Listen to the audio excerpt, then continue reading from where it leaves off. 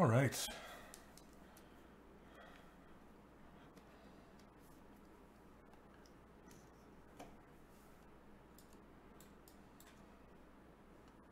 Hey, how's it going? Welcome, welcome. All right. Yep, I'm still working on this cowboy. I'm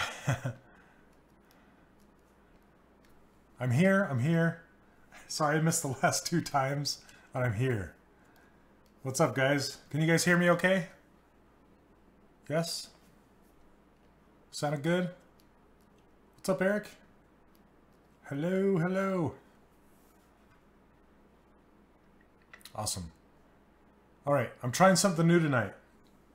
I'm streaming 3 different places. So I'm streaming to Pixelogic and my own channel and YouTube channel. So we're going to try that out, see how it goes.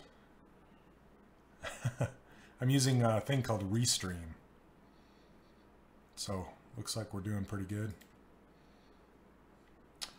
Let me get chat up here. Awesome. What's up, Toaster? Thank you very much. Okay, and yes, we're still working on this cowboy. Let me shut this. Sorry, 1 second. So how's everybody doing tonight? Thanks so much. All right. Let's see how fast we are. I will make, it's actually a dinosaur, and yes, I will make the dinosaur. So this is what it looks like. Let me make it, turn up the opacity. This is what I'm working on. This is phenomenal art done by Johannes Helgeson. I love his stuff. Love it, love it. So if any of you are over at YouTube watching me from there, please please type hello or something so I can make sure you're there and it's working. Okay. Yes. So tonight I'm going to work on the internal details of the cowboy. Let me turn the opacity down a little bit more. Okay. So the internal details meaning like these teeth and the circle, some of these pouches, maybe some of the buttons, belt buckles, bullets. I doubt we'll get to the gun tonight. Yeah, stuff like that. So how much have I invested in this scope so far? Let's see. If I were to guess, maybe 6 or 8 hours, something like that. If I were to guess. So I do it in 2-hour sessions, and I think we're up to, let's see, I think we're up to like 5 sessions with him, maybe 6, I'm not sure. So do I paint well? I mean, I color him, but as far as like, do I sit down and paint with a paintbrush? No, not really. I'm not that good of a painter, traditional painter as it were. Okay. 6? Okay, so I guess we've done 6. Thank you for that. Not too bad. Making some progress here. Tonight I wanted to show you guys this really cool plugin that another ZBrush streamer, his name is Joe Pickup, he showed me. I want to show you guys. It's called the Z Scene Manager. I gotta show you this. Hey, what's up?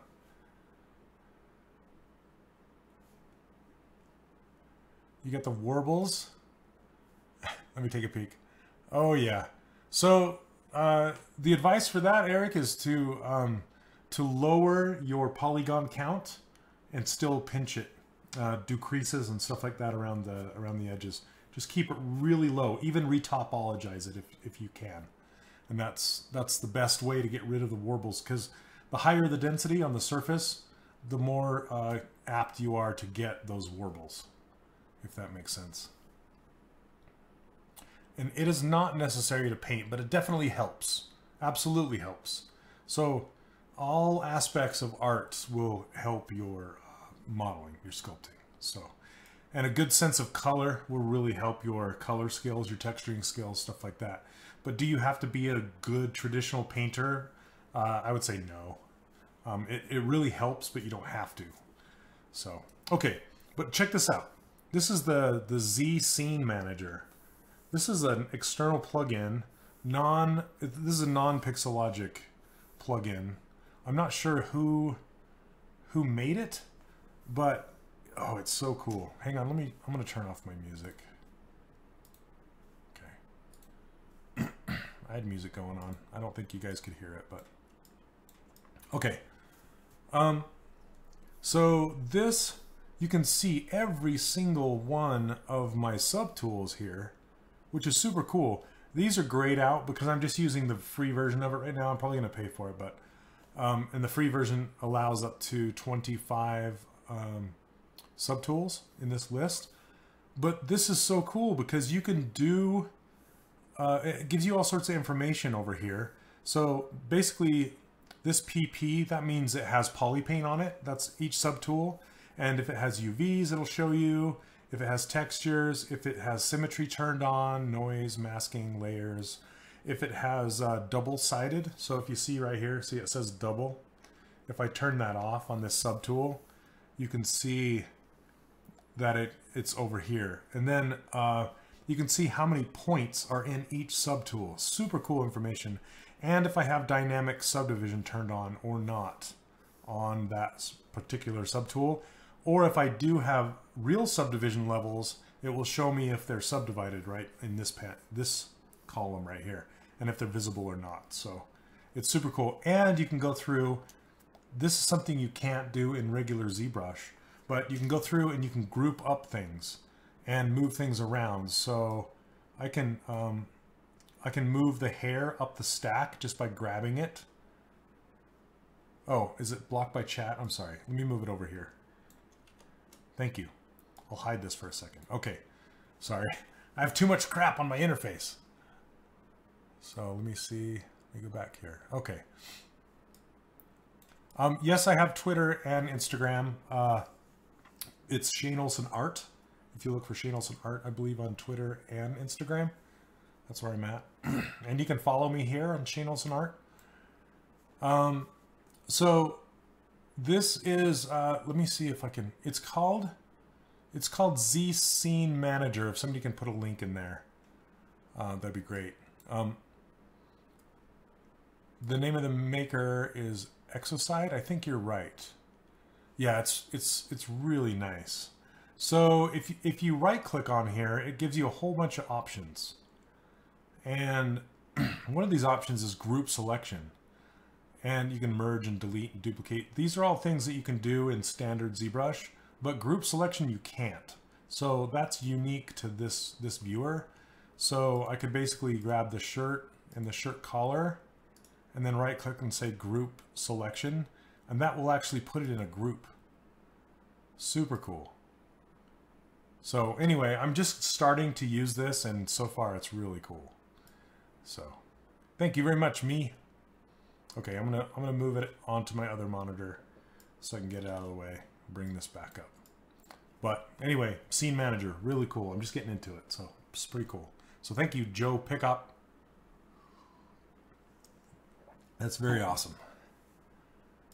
Hey, what's up, Rabbit? How's it going? I'm trying this new chat called Restream, and this new stream thing called Restream that allows me to stream to YouTube and Pixelogic and my my Twitch channel all at the same time. It's pretty crazy cool. So anyway, welcome tonight, guys. How's it going? How's everybody's new year, 2018? Yes, I'm still working on this cowboy in 2018.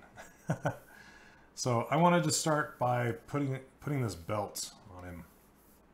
So I'm gonna grab the pants, and I have a bit of a cold, so I apologize if I'm coughing tonight. I've had it since Christmas. My whole family has. We've all just been hacking. It's horrible.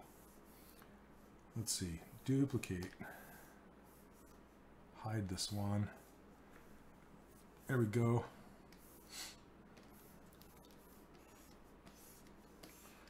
And I also finished up the in my workshop, I do a challenge every other month, and this challenge we did a winter challenge, and I got some really good entries. I'll show you guys here in a little bit, but I'm super happy with the entries I got, and I have them judged by professionals in the industry. So that's pretty exciting, because I like to get the students' work out there in front of professionals so they can see and start to get some eyes on it. Did I study? I went to the Art Institute of Seattle. It's just it's like a 2-year degree. I don't recommend a tech school like that. There are some universities that offer some pretty nice programs right now. There's a local university called the University of Utah and Brigham Young University. They both offer nice game and or film programs that teach you modeling. And then there's a lot of online stuff if you want to learn this stuff online. I'm not sure if I want to take his belt all the way around. I think I will.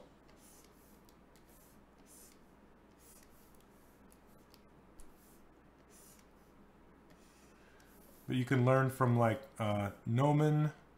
You can learn from Mold 3D, Anim School.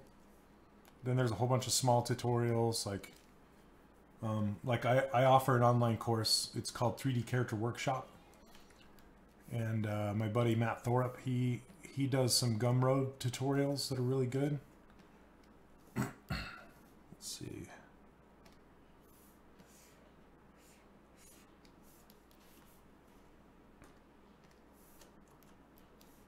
There's a whole bunch of opportunities for learning nowadays. I'm pretty jealous of you guys, because back when I was learning it, the only option I knew of was, you know, Art Institute of Seattle, and it was pretty good, but could have been better.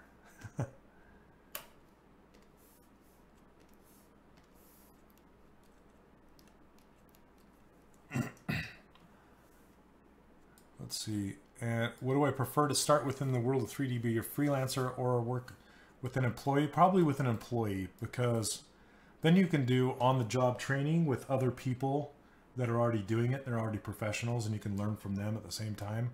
When you're doing freelancing on your own, there's nobody really to learn from except for what you can find online. So I would suggest trying to find work at a business first.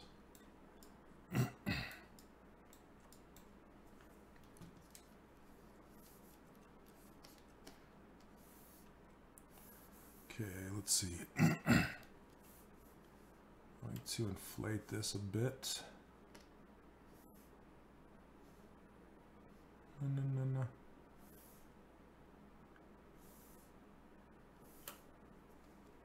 Oh, thanks. I'm flattered. Thank you very much. Let's see. Okay, control to inflate. I keep forgetting about that. There we go.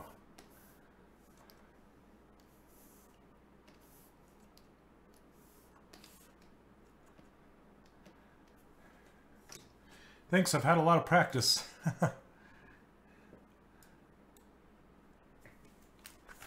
Yeah, I've done this for a long time. I think I'm going on 19 years. Not with ZBrush, but just with modeling and stuff.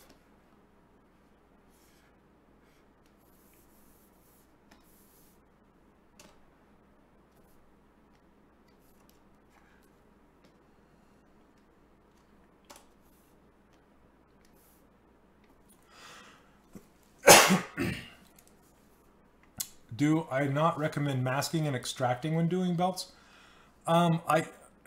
Honestly, I tend to do it just the way you watch me do it right now with the topology brush, and the reason why is because it just gives me more control and lower resolution when I'm done. So I will use the mask extract technique when I'm doing a little more detailed stuff. But when I'm doing just straps and belts and things like that, I tend to just draw it on because it's quicker for me. I don't know. Just a personal preference. Let's see. And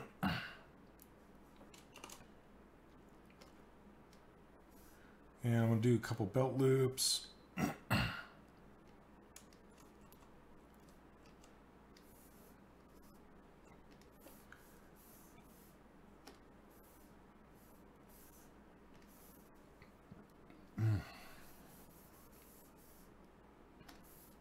See, for these belt loops, I'll do the same thing. So what I'll do is I'll usually duplicate the object that I'm going to draw on top of. Then I'll grab this topology brush, and then I'll draw the belt loops on there. Just like that. Make a couple faces. Not the prettiest right now. Yeah, it's kind of wonky. Hang on, let me fix that.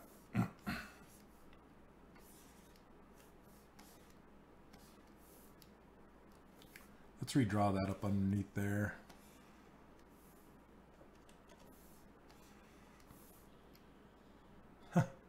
That's weird. Keeps getting confused what I'm trying to do. There we go. Okay, so then I'll just click on the surface. Let's solo this so you can see what I actually did here. See these belt loops? Now I can just hide the pants and then delete hidden. And then I'm left with these loops that I drew. So see, if I would have masked that off and extracted it, I would have needed a very high density polygon mesh underneath to extract it from. And right now these pants are not, they're not very high density. If I can select them. See this? They're just, it's just dynamically subdivided. It's not dynameshed or anything like that. I like to work really, really low. So you'll notice that most of my parts, well, if you look at that Z scene manager, so let me update this. Hey, what's up, Sean? So if you look at Z scene manager, you'll see that all of these, the dynamic subdivision levels are turned on for most of them. That's how I like to work.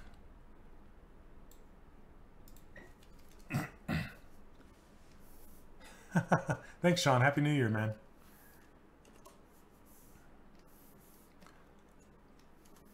All right. So here's these belt loops, and they're super low poly. So what I'm going to do is just solo them so I can zoom in and edit them a little bit. Because if I hit D for dynamic, you can see that they're gonna subdivide down and have round edges on the top and the bottom, and I want to keep them having straight edges. So what I can do, I just turn dynamic subdivision back off. What I can do is, yes, I'm going to do that dinosaur, Sean. I will for sure. And what I'll do is I'll hit this auto groups. Sorry, not auto groups, group by normals. If I hit group by normals, it's going to put a different poly group after it goes past 45 degrees. So it put a new poly group on the top and on the bottom. And now I can just go crease by poly groups right here. And that's going to add a crease on these edges. So now if I hit dynamic subdivision levels, it's going to smooth it out and it's going to keep them hard edges on the top and the bottom. Really easy. And now I want to insert some edge loops here, just to round these out a little bit more. I want to put it on this side.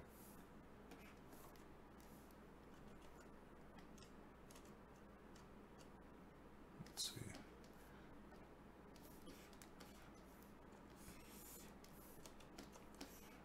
And I'm just going to mask this and just kind of edit it a little bit.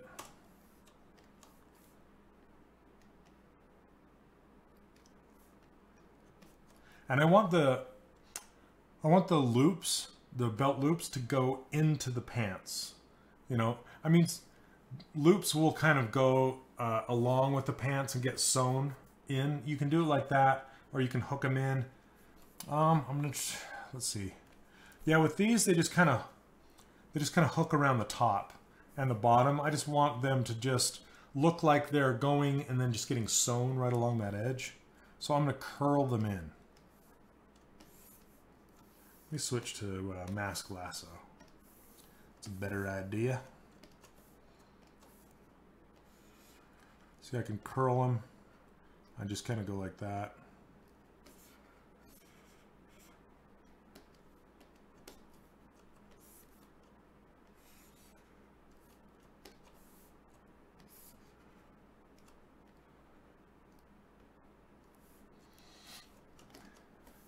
I'll do the same with the top.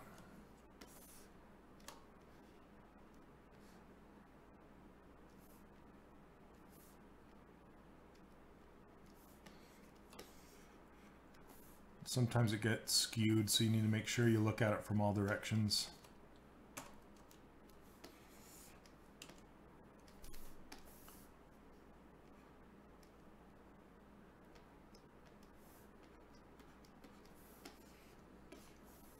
So how about you guys? Have you set any New Year's goals? Scope more?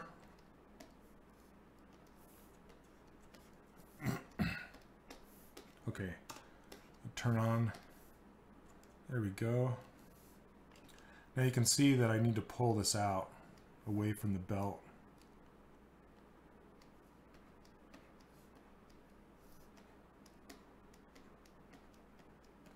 It's a little thick.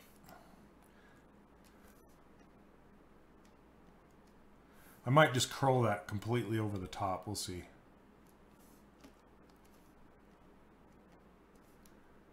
Starts to bog a little bit when I have all of my subtools showing. Okay.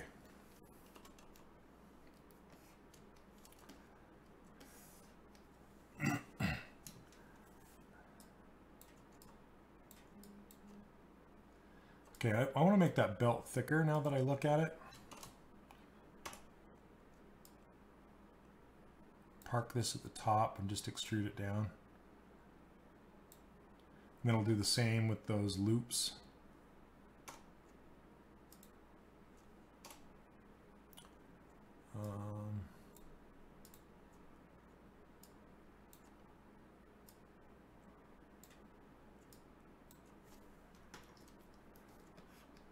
Yes. So this stitching right here, these big stitches, I will most likely add. I kind of want to do some texture treatments to this guy once I get him to a point where he's going to be textured. I want to add some like leather looking stuff, some cloth looking stuff. I haven't really taken a character to that level yet. And I really want to play with some Substance Painter later. And I want to texture him in there. So the answer is yes. I would love to. So there you go, belt loops. I might make them thicker, like a little wider. Oh. Local symmetry.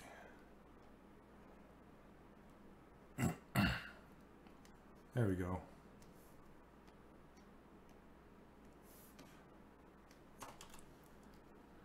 Just like that.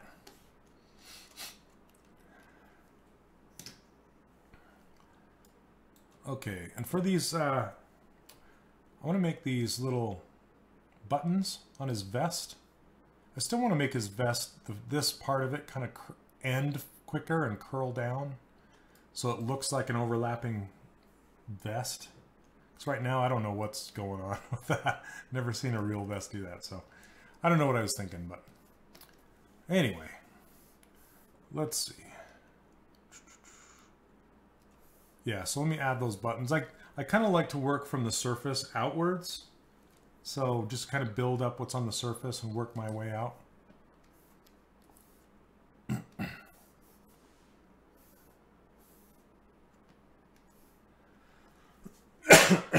And again, I apologize. I have a pretty nasty cough that I've had since Christmas. Okay, so for this,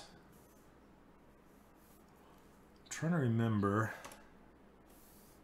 what Paul told me.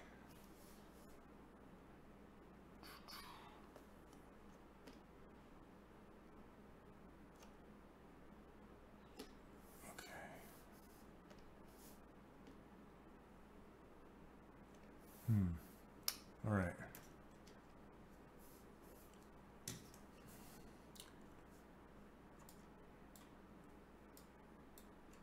I thought there was a way to add,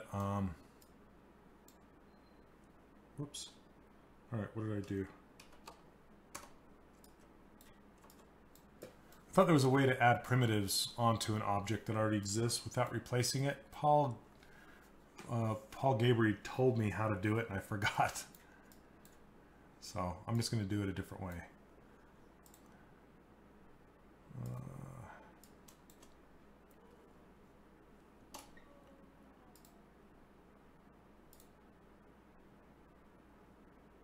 Oh, need to pick this sphere. There we go. Polysphere.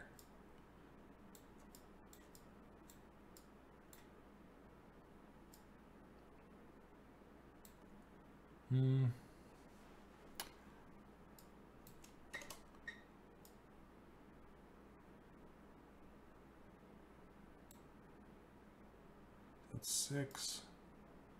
6. Yeah, this is 4R8 P2, so patch 2.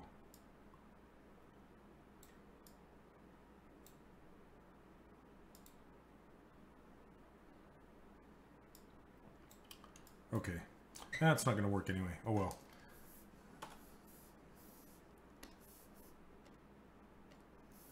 I'll just delete this guy and just draw it on the surface.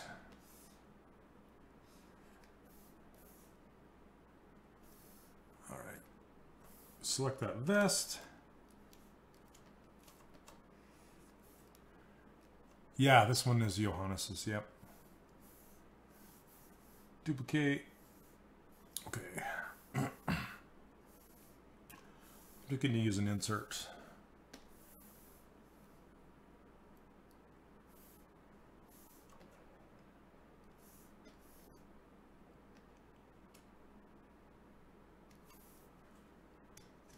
What's up, Robbie? Thanks, man.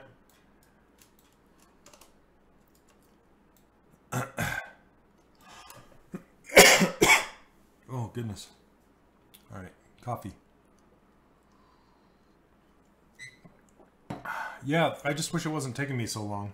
It's taking me a while. This guy.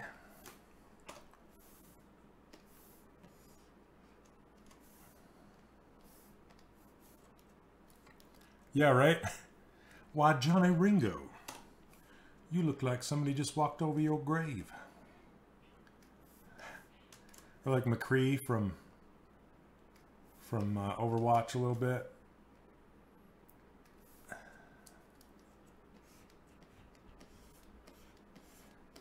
Yeah, I think this is somebody said session number 6.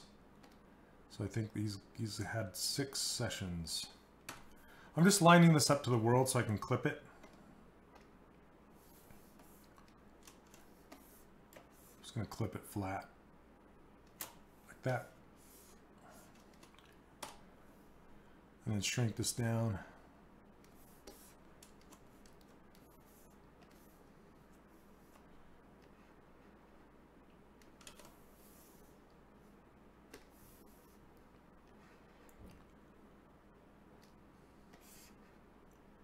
There we go.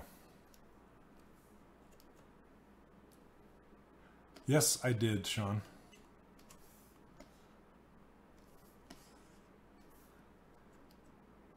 What's up, Harry? How's it going, man? Welcome, welcome. Sorry I missed you guys last week. Well, last week was Christmas, right? So I wasn't streaming, but the week before that, yeah, when something came up, some Christmas stuff, man, it was a crazy week for sure.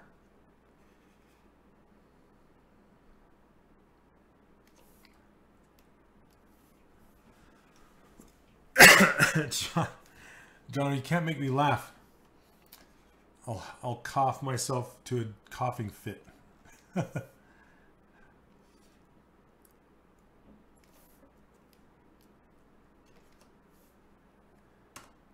Yeah, if I get him to that point, it'd be awesome.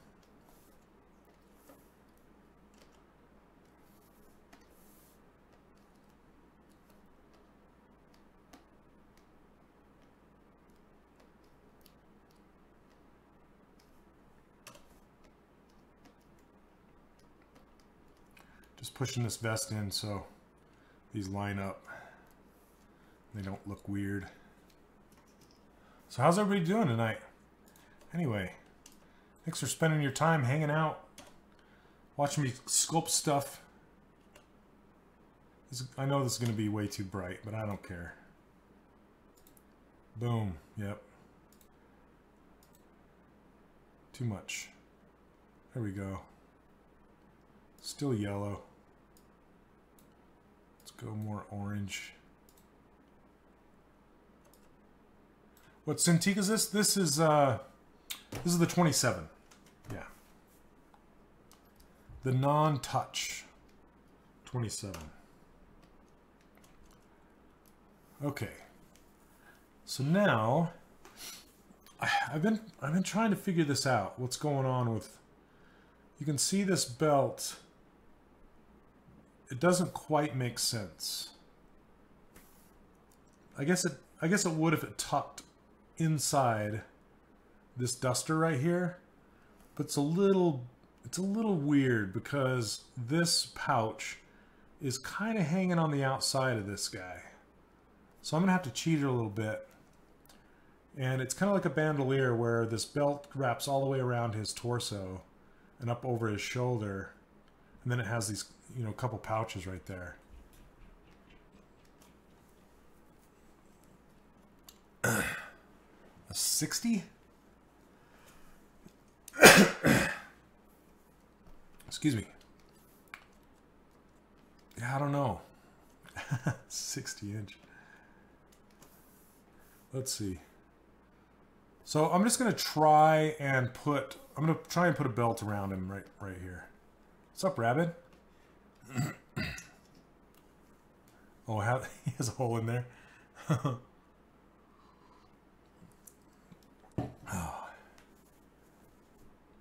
Oh, a new 22 and a 27? Yeah, that wouldn't surprise me. I hope they update. I hope they put buttons on here. I doubt they ever will. But I really miss the buttons on the sides of my 24 HD. Under the rain flap. Yeah. I think I'll just keep it tucked up underneath there and just kind of shift these two pouches over a little bit so it makes sense. Because I really want his coat to be able to flare up and come up and move around and stuff. And if it was kind of sticking out with a hole or something, it would be tied down to him. Could be kind of weird. Yeah. Yeah, like that, drunken.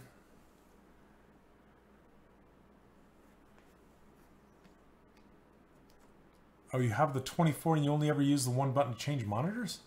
Oh man, I set it up when I was working at Disney. I set it up so I had all the buttons mapped to all the functions I needed, and I could slide my keyboard away, and I could set my Cintiq right down in my lap. And then I could just kind of chill and just kind of sculpt without messing with the keyboard. It was nice, and I miss it. So okay, let's get to business. I'm gonna hide this coat for a minute. He's gonna look funny. His rain flap showing. Man, his shoulders look weak. I want to bring those up because they look so weak now.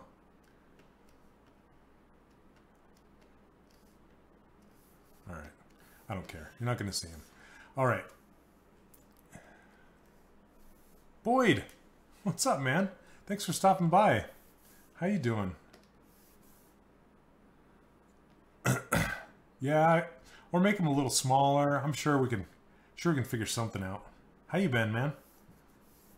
Good to see you. Virtually see you. All right, take care, Sean. Thanks for stopping by, man. Yeah, 13 is too small.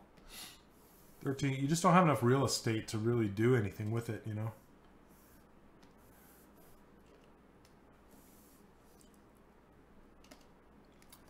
Boyd, that's good to hear, man. Let's see. Okay, I'm just going to do one here. Again, the person who was asking me about why don't I use the mask extract method, why do I use this method? And this is a prime example. I don't know how I could do this really any other way other than drawing the topology on by hand. That's pretty thick. I'm going to do it thinner.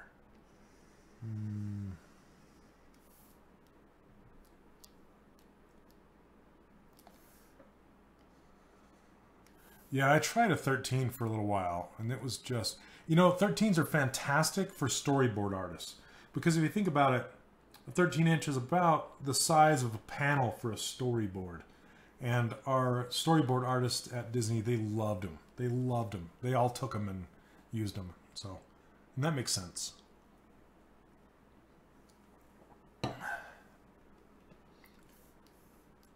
Okay.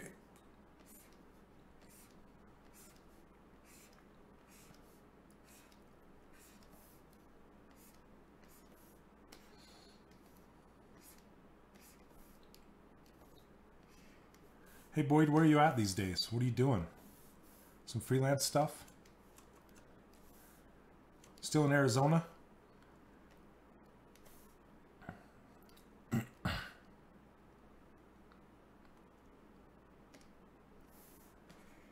right. Yeah, I have a Surface, a Microsoft Surface that has a decent sized screen, and it works pretty good. I mean, it's not this, but it's not a tiny little thing either, you know? Oh, you're in Austin. Did I know that? I think you told me that. That's cool. All right.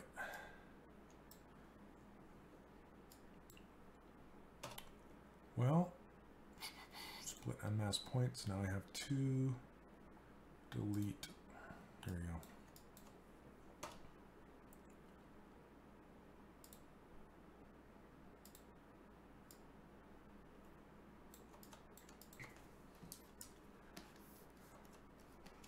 I have a lot of friends in Austin nowadays. Seems like that's where the game studios are. A lot of them anyway. What's up, mutated jellyfish? Coming to heckle? Do a flip. How's it going, man?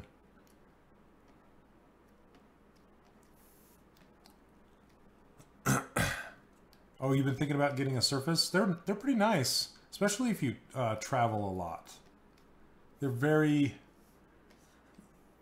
travel friendly, but to work on full time, like as a full-time gig, yeah, I don't know that I would use it as my main machine. It's pretty solid though. It's pretty strong for a little. I can't believe they pack so much power in that little thing.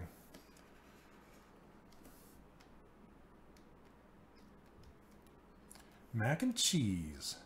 Jealous.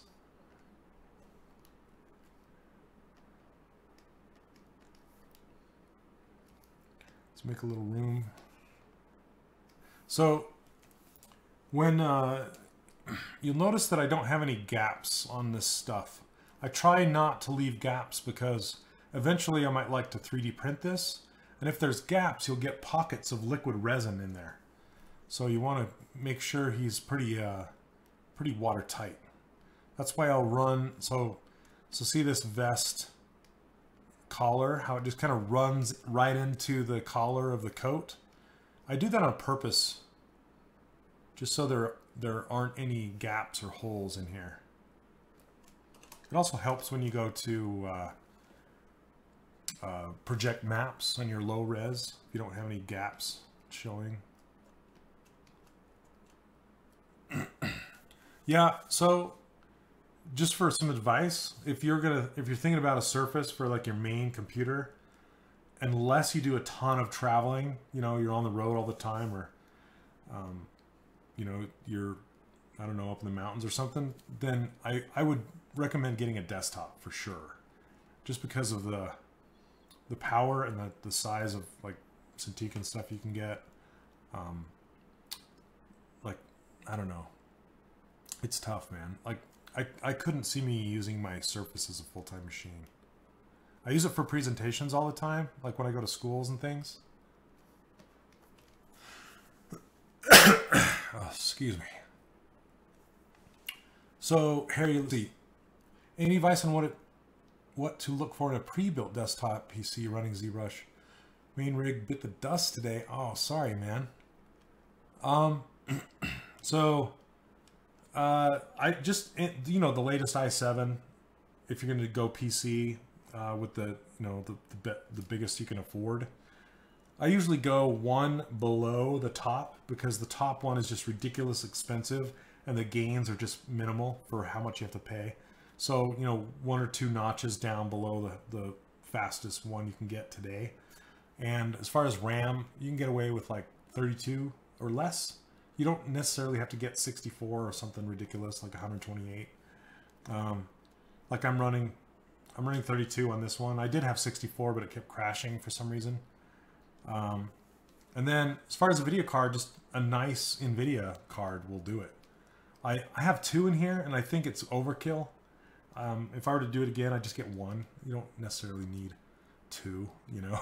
It's just being, I have these dreams of rendering, you know. I still do, but that's just overkill. Let's see. You just upgraded to an LED keyboard and mouse? Yeah, man. Set it to red. I love, that being said though, I know you're joking around, Knight, but that being said, I love this keyboard. This is the best keyboard I've ever had. It's a Corsair Silent. So it's a mechanical keyboard. I don't know if you guys can see it. Here, let me see if I can lift it up. Can you guys see this? It's all glowy and cool. Anyway, it's a mechanical keyboard, so the keys feel really nice, but I hate the clicky clack because I'm, you know, streaming all the time. And this is a Silent. I just got this at Best Buy. So, it's just really nice as far as like the keys, and then it's not really loud. It's still loud. You can probably hear that, right? If I hit it pretty hard, but I'm still hitting it and you can't hear that. So anyway, and then I have this mouse that's just a Logitech. I don't even know what it is, but this is a pretty cool mouse. I mean, it's just a mouse, but it's, you know, I do a lot of gaming too, so that's my gaming mouse. All right, fun stuff, fun stuff. Let's see. But I'm a nerd when it comes to like tech stuff, you know? Like my machine's all LEDs and crap. Because I'm a nerd. You know, there's what are they called? Motorheads guys, you know, that like their cars and their engines. Well, I'm kind of a motorhead too, but this is machines like it's like my car. Soup it all up. Are you talking about the mouse? Is the mouse the K70? I don't know. Let me see if I still have the box.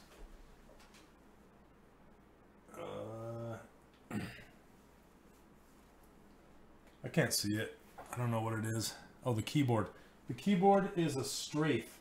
It's a Strafe MX Silent. Yeah. Have I tried any VR stuff? I have. I've tried sculpting with VRs, and I'm hoping, I'm really hoping ZBrush does some VR stuff. I do. Yes, Pixelogic, listen, we're asking for it. it's kind of fun, but it's still kind of gimmicky right now, and it doesn't feel right, you know? Like ZBrush feels right. There's no other software that kind of beats the way the sculpting feels. The sculpting on VR just kind of feels like you're sculpting with shaving cream, and it even makes the shaving cream sound when you're using it. It's like, you know, it's funny. But anyway, okay, what am I doing? What am I doing? I'm getting distracted, you guys. Come on. I'm just kidding. You can distract me all you want. All right. Trying to think of what I want to build next. Time we got almost 9. Let's keep going with the. Maybe we can make these guys. Some people were asking me about the ZModeler brush earlier today. My students. Okay.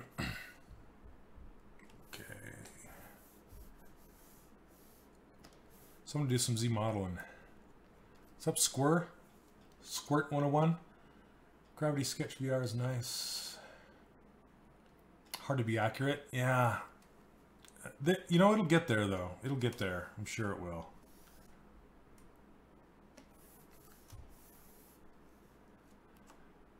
Welcome to the stream, man. Thanks for your input.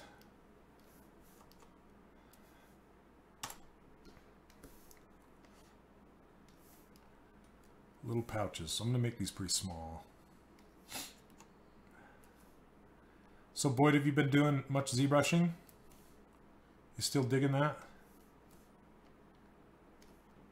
So you guys, Boyd, he's one of the best polygon modelers I've ever met. You should check out his stuff, Boyd Lake. Good stuff.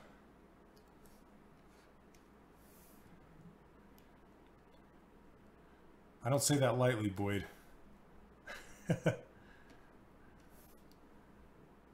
I worked with Boyd at Glyphics for a while on Advent Rising.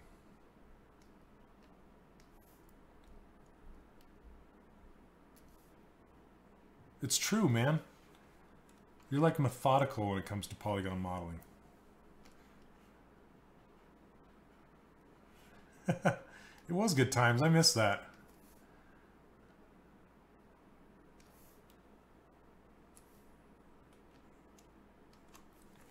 Okay, I'm gonna make one and then I'll duplicate it.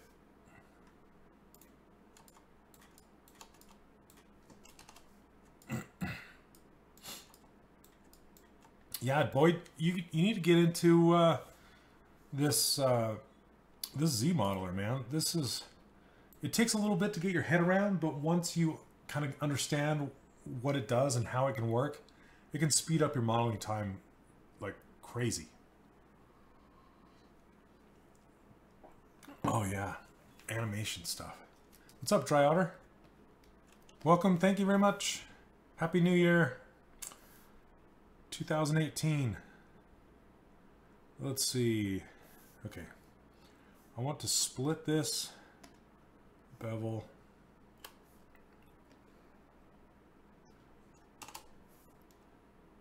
Like this. It's just that easy to split a single thing.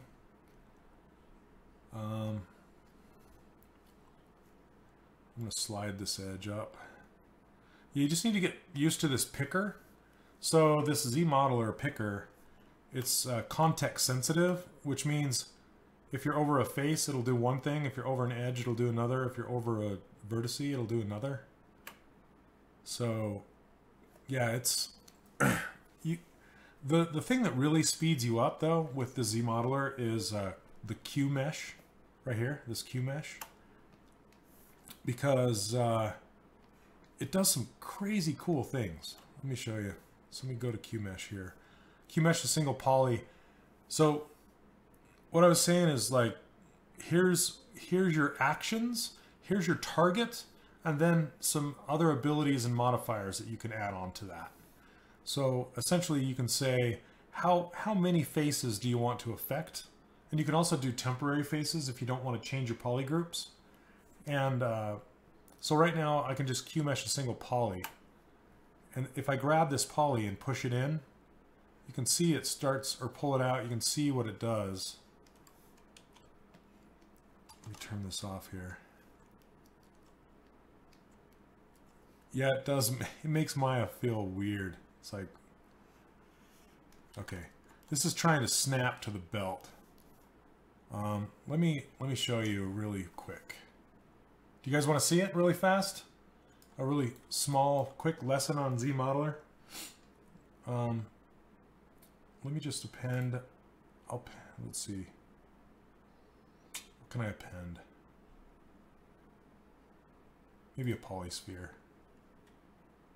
Let's just go down to this polysphere and we'll try some stuff. All right. Let's just do some really quick ZModeler stuff.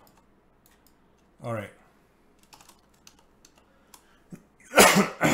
Oh, sorry about the coughs. Oh my goodness. Okay, I'm gonna replace this. So what's really cool is if you hit like W, E, or R, your gizmo will come up. And then you have this little gear. And if you click on the gear, you have these primitive options like polycube, polyplane, ring, polysphere. And when you hit one of these, it's going to replace, here, let me see. This must have subdivision levels.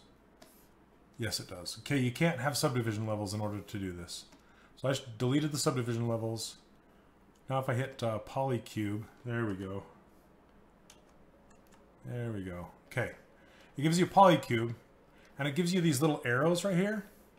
See these little arrows? And you can adjust the divisions right here on the fly. See that? So even down to 1 if you want. Let's give it 2. And you can do that for each axis. And then when you're done, you click the gear again, and you go back to Gizmo 3D. And now I have a cube with just different subdivisions. It's really easy. Okay, so now here comes the magic of QMesh, okay? And I can turn on symmetry, but what I can do is, see that? So as I push in, it will weld that together. See that angle?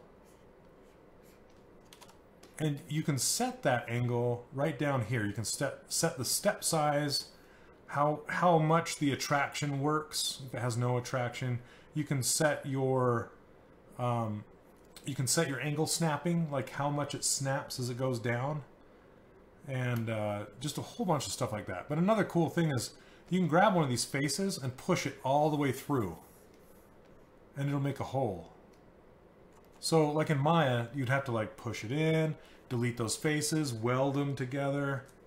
You know, it'd take you a while. And you can also click on this poly group, and you can use these poly group assignments. And you can just tap on these squares. It's a little bit different. It's changing the poly group. It's hard to see. But if I click it and hold and hit Alt, it'll actually start cycling through poly groups. See that? And now I can click on those. Now I can change the target to polygroup all. So I'm still doing, let's see, QMesh polygroup all. So I'm going to do QMesh polygroup all, and then I can grab this whole polygroup and push it all the way through. See that? Super fast. And then if I want to insert edges, you can see how it's set up to slide edge loop complete right now. That just means I can grab this edge loop and slide it. Well, I don't know why it's not letting me slide edge loop. Oh, because it's symmetrical. So I can grab this one. There we go. See that? I can slide the whole thing, or I can change it to just edge, and it'll slide just that edge. Or I can change it to, what's up, Mad Duck? I can change it to like split, or insert single edge loop, and I can click on here and just move it around. See that? Pretty easy. And then there's also extrude that doesn't do the QMesh stuff.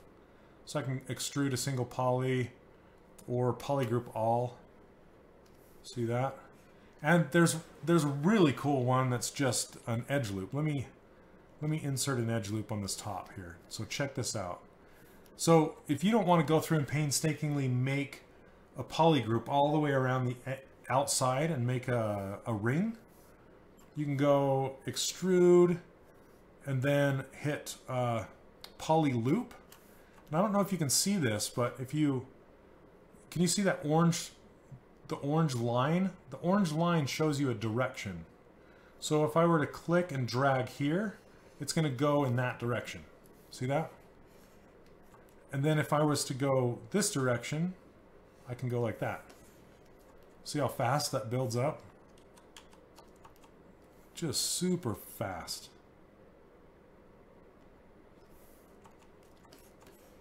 So yeah, just, I mean, that alone is just super quick. And you can do all these things to those things. So yeah, like transpose and well, you can do some creasing, you can bridge holes really nice, you can do some bevels, all sorts of stuff. Anyway, it's just, it's hard to get your head around because it's not like your typical modeling program like Maya or something like that. It's box modeling, but it's in a different way. You know, you have to think about, like, there's no cut. I can't just go, I can't select a vert and then another vert and connect the two. Like, you know, like with a cut tool. I can't come through here and just cut, you know. That doesn't exist. So you have to come up with kind of inventive ways to figure stuff out like that. There's also this this trim cut tool. You can use stuff like that. Just cut it. But anyway, it's, yeah, there's a collapse. Oh yeah, polygroup normals. Yeah, check this out. So if I use polygroup normals right now, group by normals, it will put polygroups on all the 90-degree edges like that. See? And then if I hit crease by polygroups, it's going to put creases around all those edges automatically. Then if I hit dynamic subdivide, it'll subdivide that. Then if I go in here, say if I want to make this thing kind of round, I can go crease, edge loop partial, and let's uncrease that. And this one, and this one, and this one. There we go. So it's kind of has some round edges now. I don't know, just this weird shape. Round that out. Yep. So there's an there are a ton of ways to learn ZModeler too. So you can go to Pixelogic and check out Z Classrooms. There's a lot on ZModeler and Z Classrooms. Joseph Drust teaches a ton of ZModeler. The only thing is it's kind of scattered. It's not very organized. It's kind of all over the place. So you kind of have to look and search for it. And then Michael Pavlovich, he also does a ton of ZModeler stuff, and Malachus the Black. He made some really cool headphones with the ZModeler that goes into detail, and I don't know if Glenn Southern, if he actually did any tutorials on it or not, but he's done some just phenomenal stuff with the ZModeler. So anyway, there you go. A small primer on ZModeler. Okay. So there's my wacky ZModeler stuff. Oh my goodness. So could you bevel the edges around the outermost edges? Yeah, absolutely. You can run, and there's several different ways to do it. You can actually insert some edges. Like you can, if you had an edge, say an edge on the side, like, and you wanted to bevel it, you could bring an edge up to that one and an edge into that one, and then delete the middle one, and that will create the most like, what am I trying to say, the most controlled bevel. Or you can actually select that edge and use bevel, but then sometimes you'll get some weird triangles in the corners and stuff like that. So it just depends on what you're trying to do, but there's some really cool stuff. Okay, should we get back to noodling with this guy?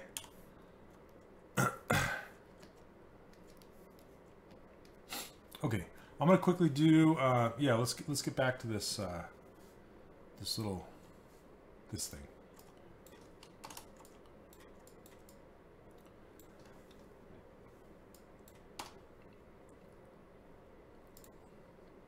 Group this by normals.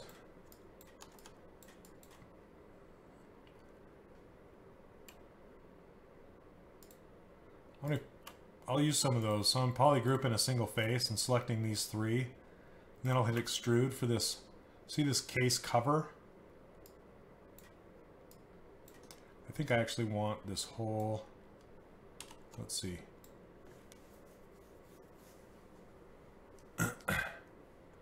Yeah, for sure. Hubble spots. That's it's so powerful. It's so powerful. Yeah, that Hellboy scope. Oh man, making his glove with this stuff. It would be, yeah, it'd help you out a lot. Okay. I'm actually wanting to. I'm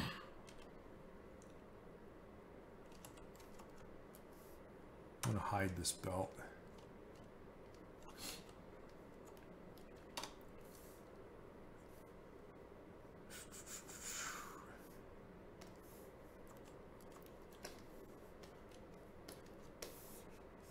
Whoops, I don't want to clip it.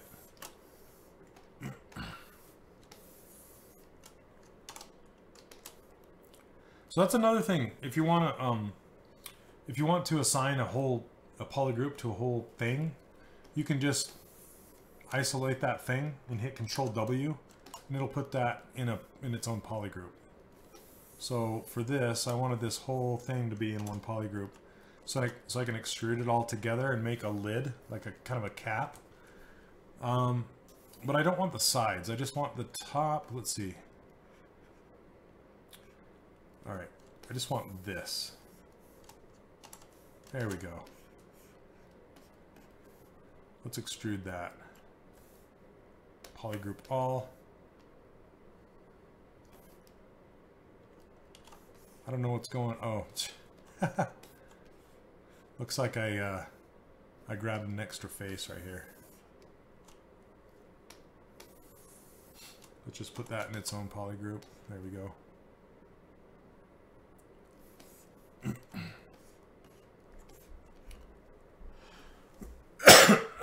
Oh goodness. Excuse me. Hey, how's it going? Okay. I'm actually going to use, I'm going to go back and I'm going to put this in a similar polygroup.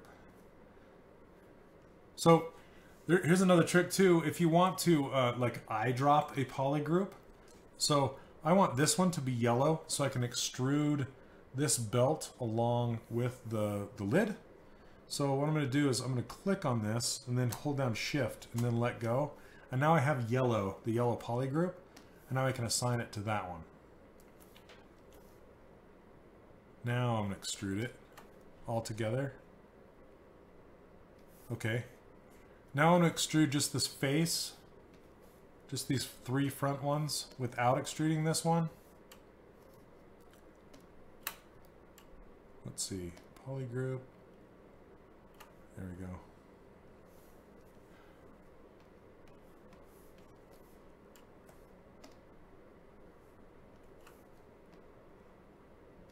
There. So now it kind of looks like this belt sticking out. Single face. And I'm just going to make this little point. So with this guy, I can transpose a single poly. I can just click on that guy. And that's really nice because what that does is you can see it puts the gizmo right in the center of my unmasked selection, which is really cool because now I can just go whoop and make it a point. Easy. Now I can do that group by normals, crease by polygroup, hit D, and there we have it. I want to round out some of these edges.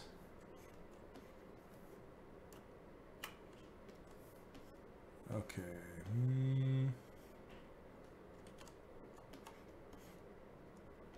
trying to decide if I want to have these round edges or not.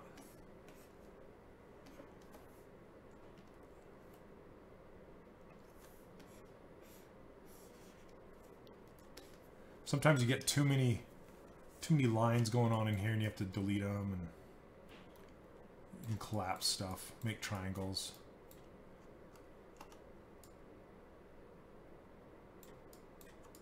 Gets a little too crazy. So then you have to go back to your poly modeling days. Anyway, I'll probably just smooth that down by hand, like some manual, just to cut those crispy edges down. But for now, I think I'll just leave that as it is. I just put some belts, some buckles on there. Let's see. Let's get rid of that crease again.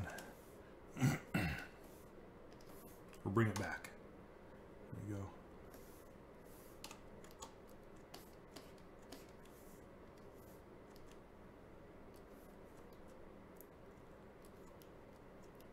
Colorful.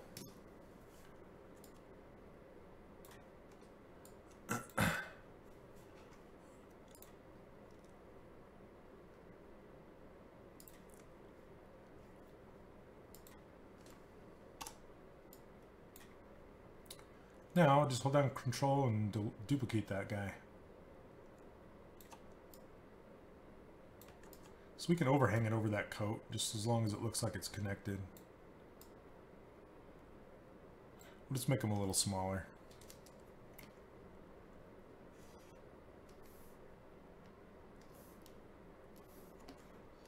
They're a little too perfect. A little too CG looking. So we'll have to fix that later on.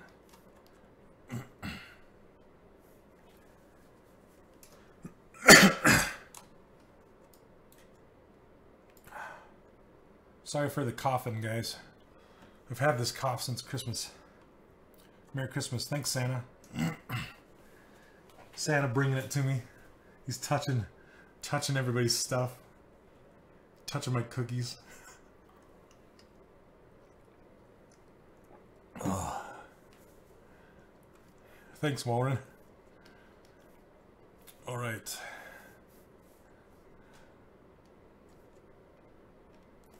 Santa the disease giver.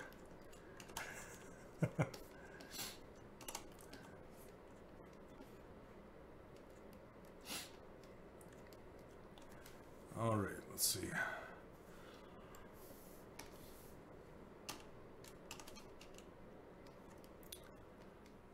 Some what? Tussin? I don't know what that means.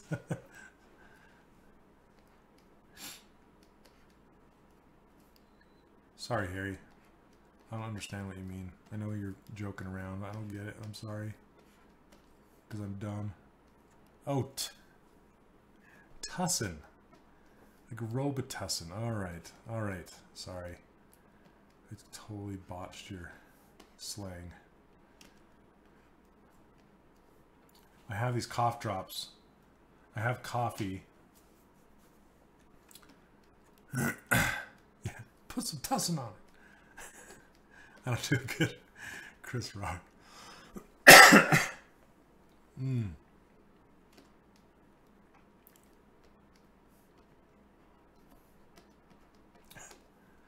You don't hear much from Chris Rock these days. What's he up to?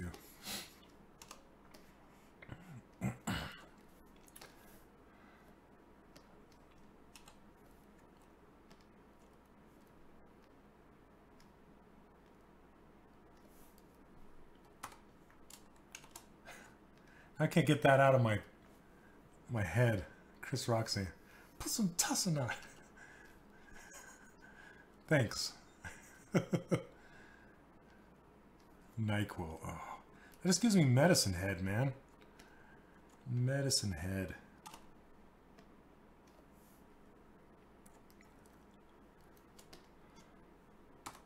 Okay. Now, I'm going to cheat and duplicate these guys. Whoop.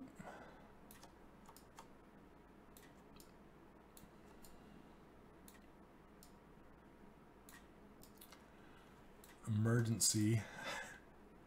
Is that like vitamin C?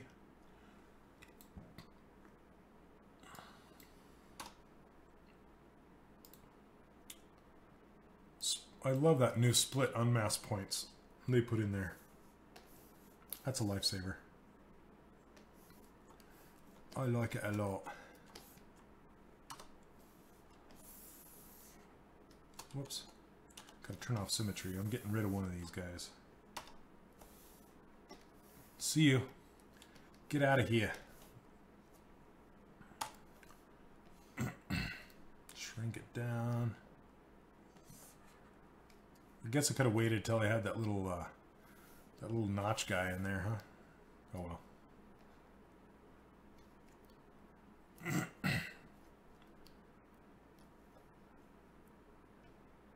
I don't even know what that is, Boyd. I don't think I've heard of it.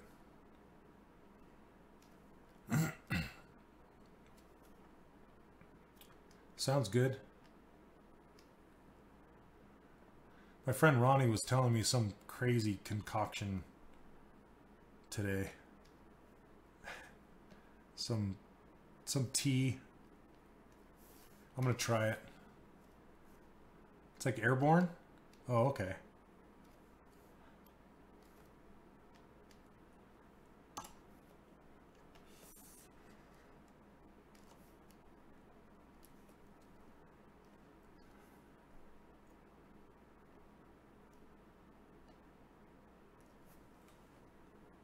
Manuka honey.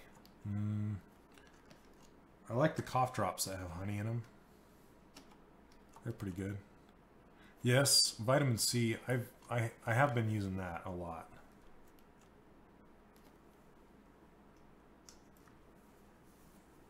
How are there two different chats? So I'm broadcasting 3 different places. I'm broadcasting to my Twitch page, Pixelogic Twitch page.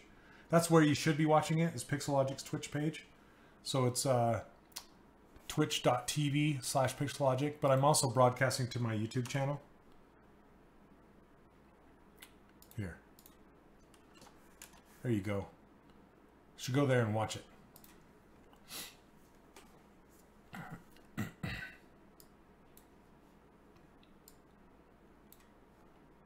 Oh, okay. Yeah, come on over.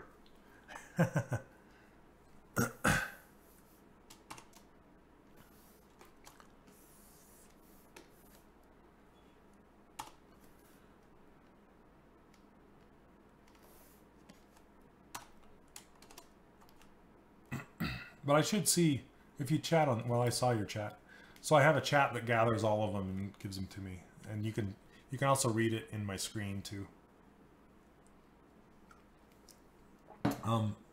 Danny Mac showed me that. It's pretty cool.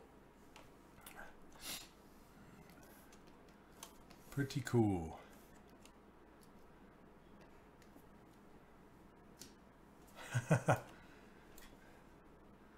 No worries.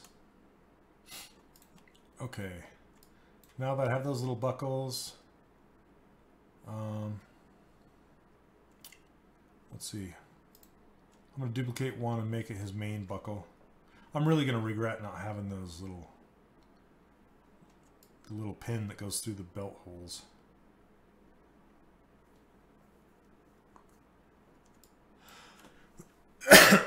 Ah. Okay, let's duplicate.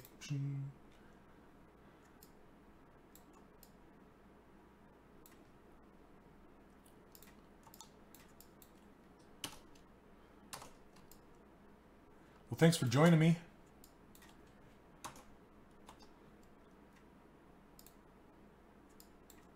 Pretend they're Velcro.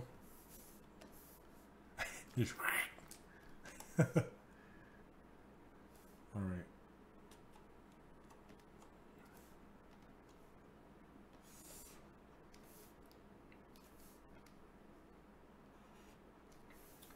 I need to line this up. It's all weird. It's kind of skewed too. We'll get it fixed. I'll show you a trick. Because this is kind of should be symmetrical and mirrored. Yeah, I know. I don't know. I'll make them. Because I'm dummy. That's why.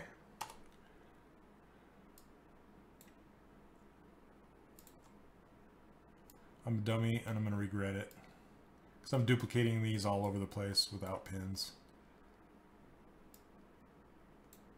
I don't know.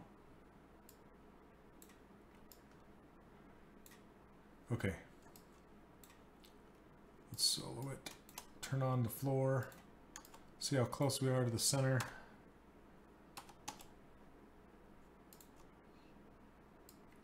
Okay. Now I can just mirror and weld this.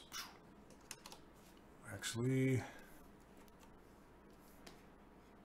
where did it go from that side?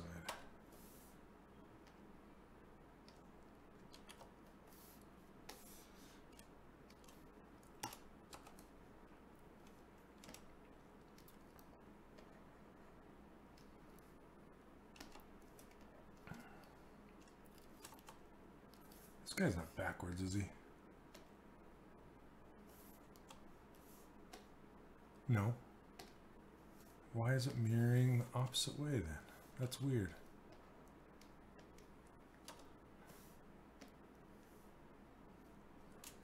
Oh. Oh, I know why. Because I have local symmetry turned on. Alright, there we go. Yeah, mirror and weld works with local symmetry. So you need to turn that off. Grr.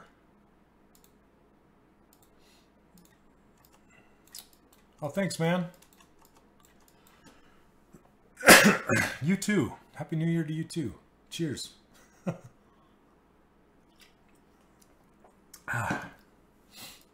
All right, that looks much better.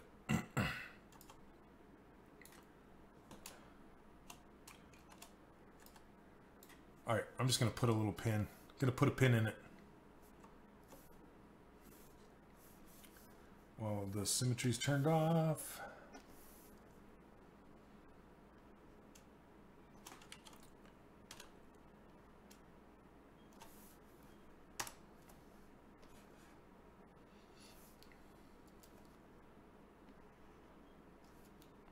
A little thick.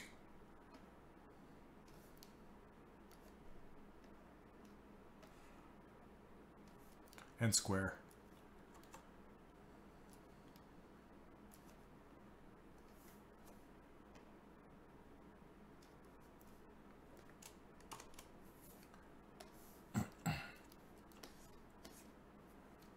So I hope you guys are sculpting along with me and not just watching me.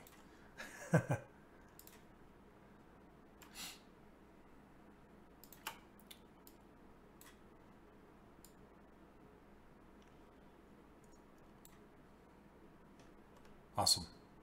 Good to hear.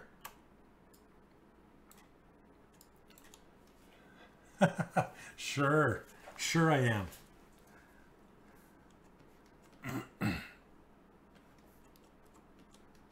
Let's see.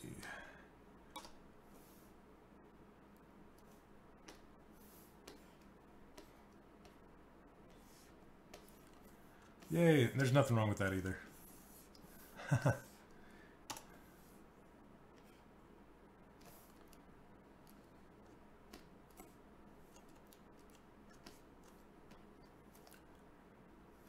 Oh, nice. New machines are always fun.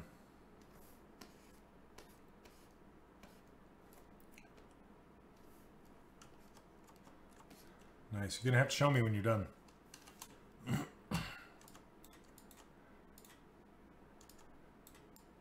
Alright, I want to sink that down in. Oh. Topological. There we go.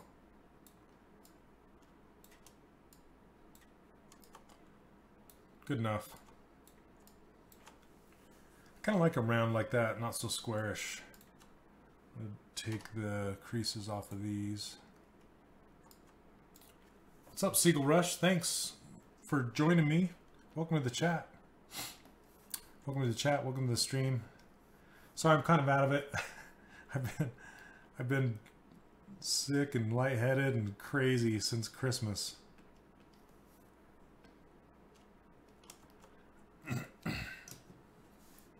All right, Eric, I'm checking it out. Oh, nice. Huey, Dewey, or Louie, one of those guys.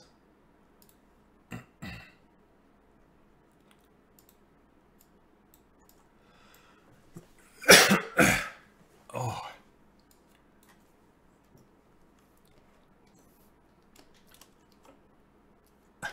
Louie. Louie. All right. I'm going to steal this pin from this one. Come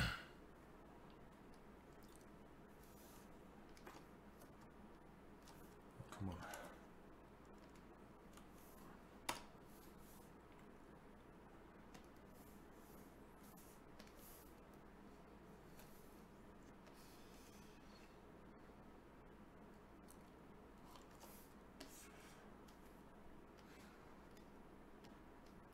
Bear with me, guys.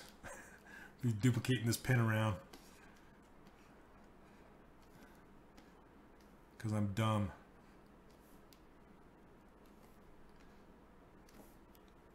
I work harder, not smarter today.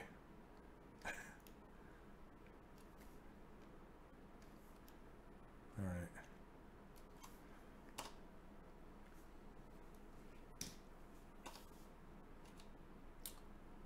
Split that as points.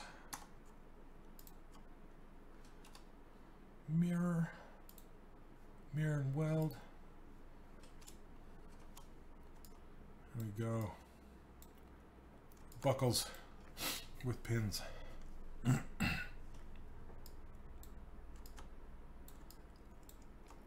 be fun painting these stripes in these pants, huh? I just need enough resolution to do it. I gotta do this belt with these bullets. What do you think those, I guess those bullets must be for his big giant rifle here. I'll have to make them the right size. Let me look at that. I guess they are. Look at the end of that. That's a dino gun. Killing dinos. They look like grenades, not bullets. Oh, I was in the military for a while, and I got sent out to. This is live, yes. How's it going? Welcome. So I was in the military, and there we were supposed to qualify. I think they're called M204s. They're on the bottom of M16s. I'm trying to remember the name of them. Anyway, they're grenade launchers that go on the bottom of M16s, and the bullets, they were grenades. They kind of look like these on this guy. And when you shot them, they would tumble instead of like go like a bullet. They would go like boom, and then they would tumble out, and poof, it was crazy. Oh, goodness. 40 mics. You can't make me laugh. Oh my goodness. Oh, so Zen, that's a great question. So you're a student, you're used to modeling in the T-pose. So T-pose just, I can't even talk tonight. T-pose just means the arms are in like a letter T, like a capital letter T. That's how I used to model characters a long time ago. I prefer, this is called an A pose, so it's like a capital A. And the reason why, it depends on the amount of movement that the arms are going to do. If he's going to be raising his arms above his head a lot, I'll still put him in a T pose. But if he's just going to be running and not really raising his arms above his head too much, you'll get a better deformation out of your models if you model them in an A pose. It'll just look better overall. Yes, I will. I will be sculpting the dinosaur later on. Probably not later on tonight, but later on in these. So I broadcast on this Pixelogic channel every Tuesday at 9 o'clock Pacific. So you can catch me every Tuesday night. And if you're interested, I give away this user interface, these brushes, and my ruler file for free. You can go get them on 3dcharacterworkshop.com. Let me put a link over there.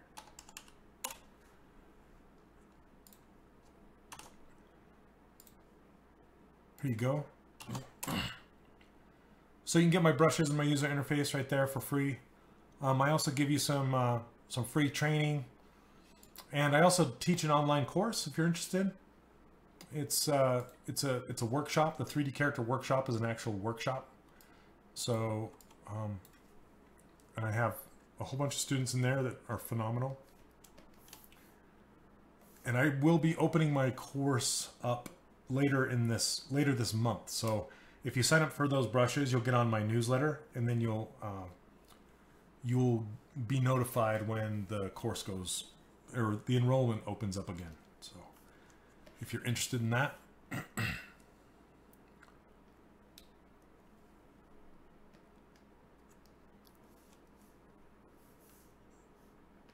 Let's see. Yeah, some drawing. The best place to look for that is like ArtStation or something like that. There's a whole bunch of great concept artists on ArtStation.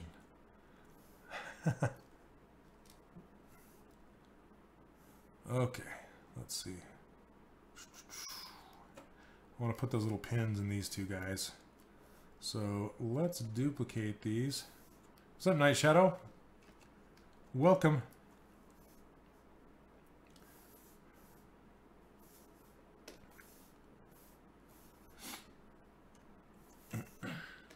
Save this real quick.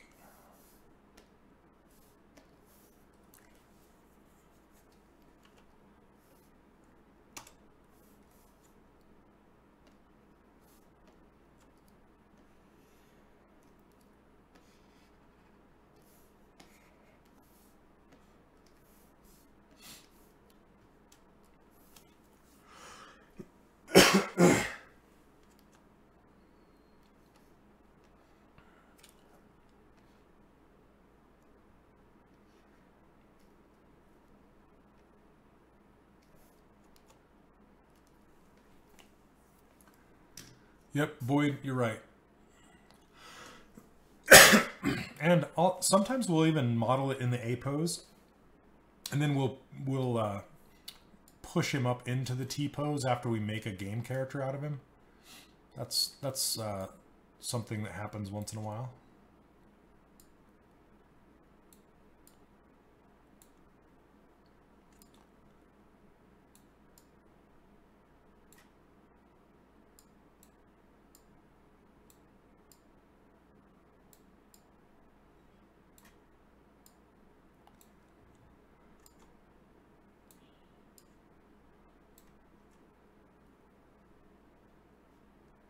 Oh, Night Shadow, sorry.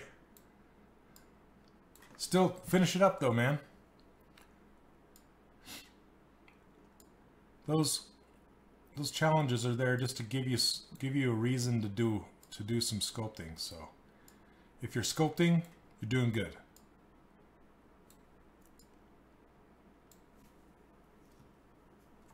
It sold out in an hour. I'm not surprised at all. His class is a great next step from mine.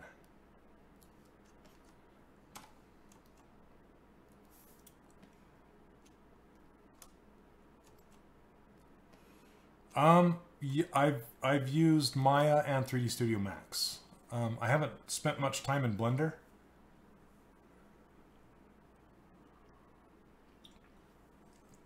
Oh, nice. Did you guys see the entries? I gotta show you guys the entries. I'm gonna show them off. Hope those guys don't mind. So, for my workshop, every 2 months, I do a challenge. Well, this is the second challenge that I've done. Let's see. And I did a winter challenge. So here we go. So this is student work. If you guys can see this is one of them. Can I go? I need a better viewer. There's another one. Another one. This one's really good. Daryl Uribe did this one.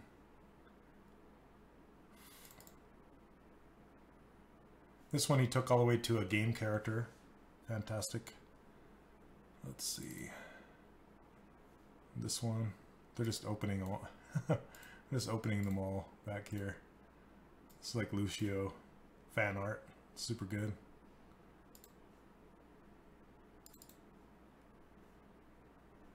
This awesome deer on a snowboard. Rudolph. Two more. Check that out. So good. The last one.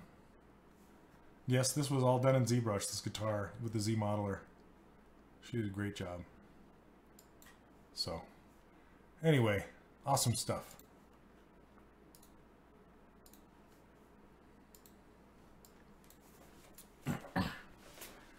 Super proud.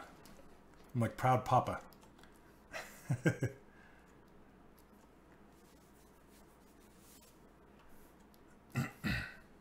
Oh, you did? Okay, cool.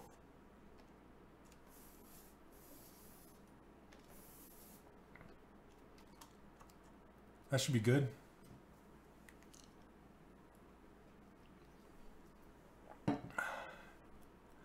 Okay. I think I'm gonna do what am I gonna do? Could either make this belt or these teeth.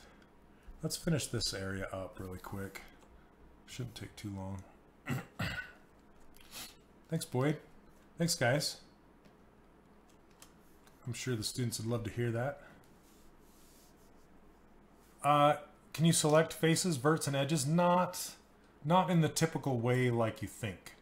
ZBrush uses brushes, so you can move them around and you can do some things like extrusions and cuts and all that kind of stuff, but it's not a box modeling program like your traditional box modeling program.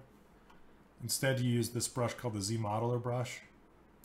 So it's more of a organic sculpting program.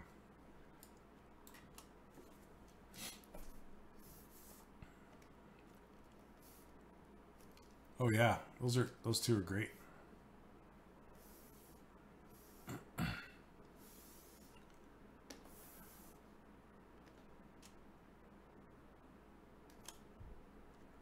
see, I'm gonna grab this color.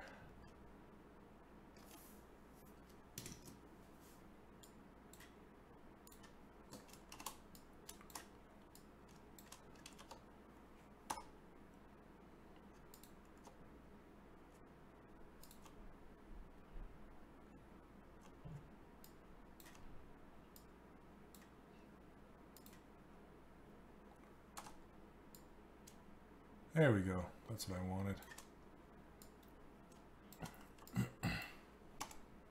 Yeah, Randy Bishop is fantastic to sculpt his stuff because he knows his volumes really well.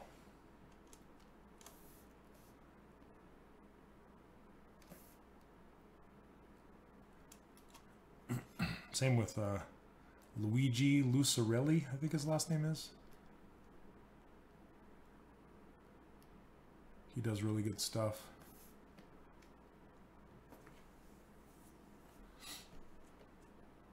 Nice. Filling your brain with all sorts of stuff. Okay.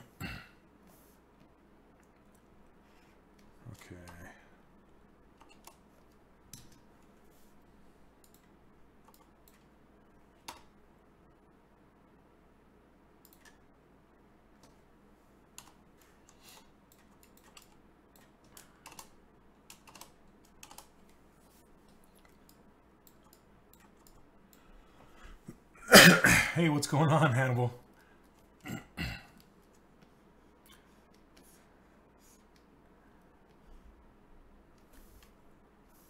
Let's see. I'm gonna try and get this this edge here.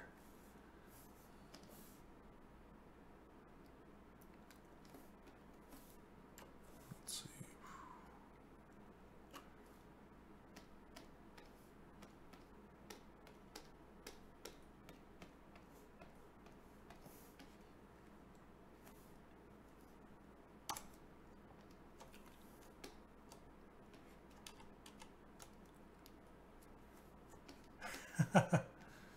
Whoops.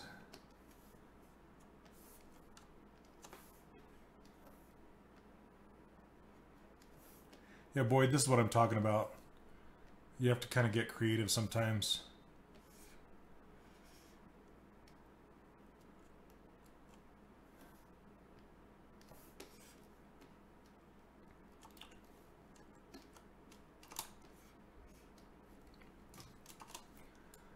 Now I can crease this. I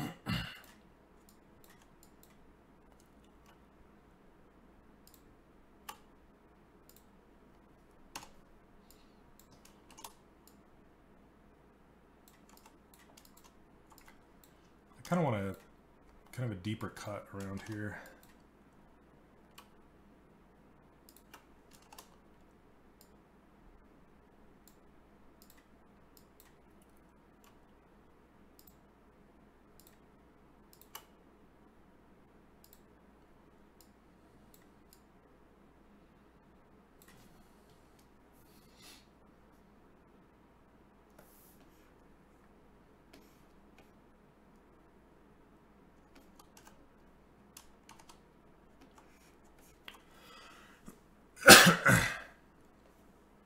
Oh, cool. Do it.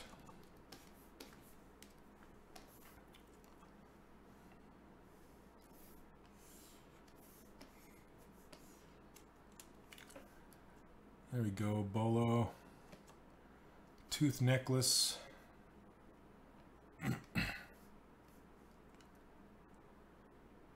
Man, this guy's got all sorts of stuff.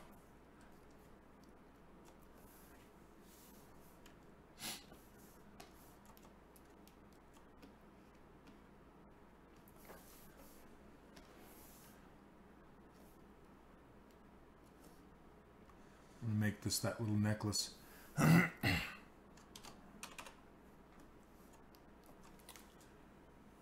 to measure proportions using the transpose tool like a true analog caliper.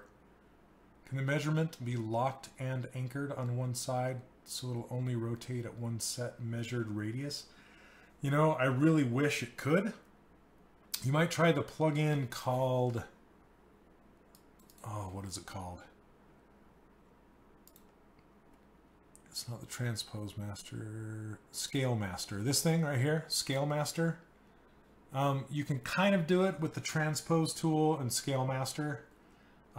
Look up Scale Master Joseph Drust on Google and you'll find some more information on it.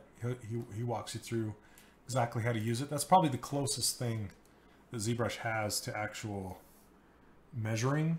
And that's why I actually put in a ruler. I have a ruler in here that I use. I'll show it to you in 1 second. What? Come on.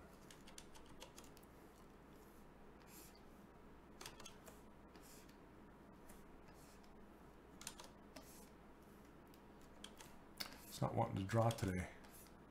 Come on, hook up.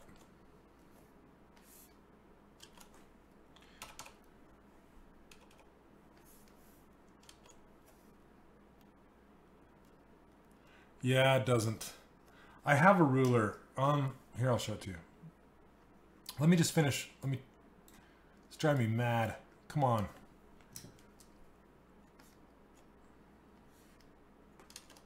Why? Why? There we go. All right.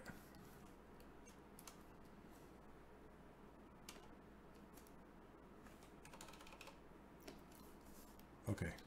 I just wanted to make this. Make this little necklace thing.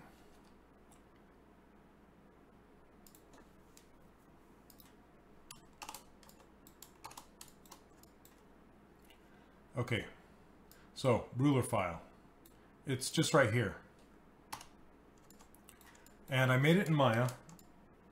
And what it is, it's a 2-meter ruler in Maya. And then I brought it over here and I turned it into a 20-centimeter ruler with the markings on it. And that's where the grid is subdivided. And also the floor is subdivided into centimeters, you can see here.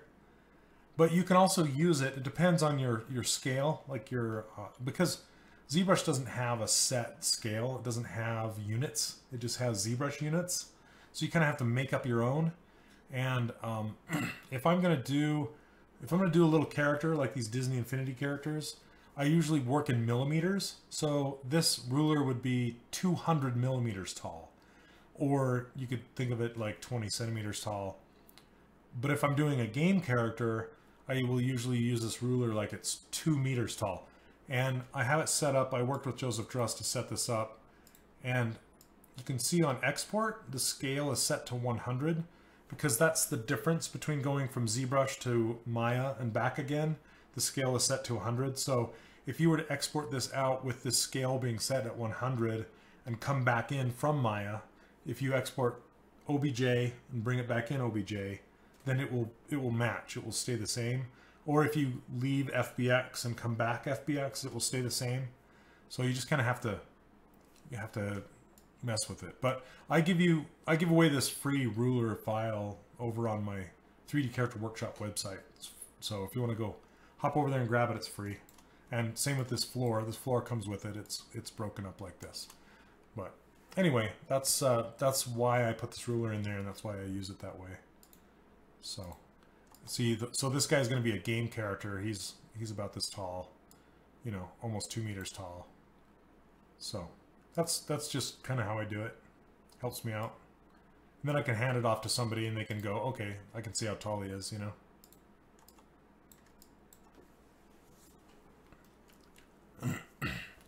So you wanted to ask if it's better to mask and extract objects like clothes or better to use topo brush like Redbeard and I saw with his skeleton character on Instagram. Oh, yeah, so it depends on what I'm doing, but I typically use the topology brush for all my stuff. If it's pretty detailed and pretty dense and it's going to take me forever to draw the topology, like if I'm doing lace or something, then that's the only time I'll really use the mask extract method. The reason I use the topology method, hand-drawn thing, is because I just have more control and lower polygons. And that's the only reason why, really. Let's see. All right, let's go back to this. Analog sculptor.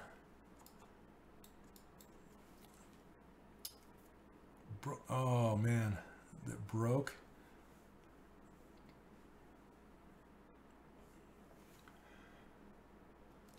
Oh yeah.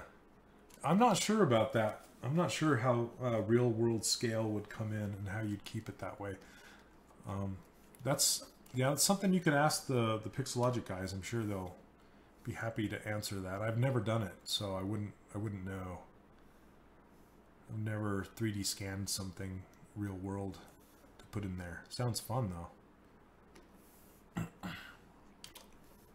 Let's see. Go by normals.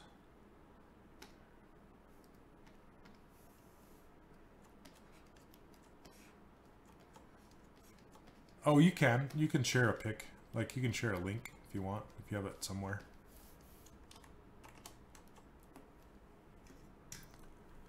Is Keyshot Bridge a full render software? Do you have to have Keyshot by itself? So Keyshot is, it's a third-party renderer. It's not part of ZBrush, and then you need the Keyshot Bridge to push your models to it. You can render inside of ZBrush, but Keyshot is a professional renderer. That's what it's made for. And just stuff comes out looking super nice out of Keyshot. So all of the marketing shots for Disney Infinity, they were all done in Keyshot.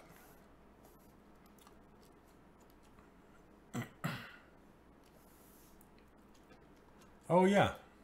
Yeah, Michael Palpovich would know for sure.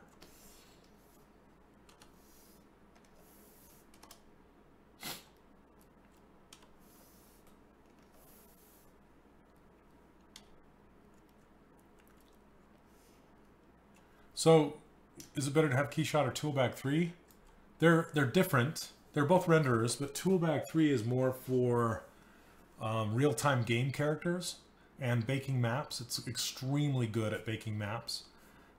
It will do renders, but Keyshot is more of like a high resolution product renderer, where Marmoset is more like a low resolution game renderer, if that makes sense, to show off your models, your low resolution models. It will also render high resolution models as well, but it's yeah, just a little different.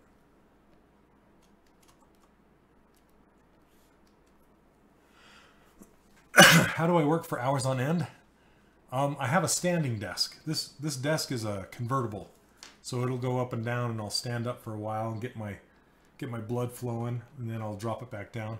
The reason I usually stand when I do my streams, but tonight I'm sitting because I'm not feeling too good, so I'm hanging out here.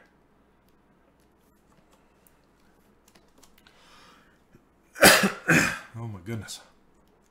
I apologize for the coughing. All right. Let's see. Let's do the teeth. That'll be fun.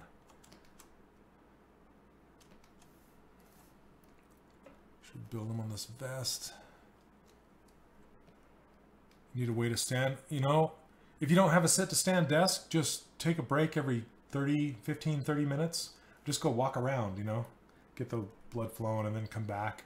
And a lot of times you'll get a new view of your model too. You'll be like, oh, I didn't see that before. Then you can sit down and get to it again.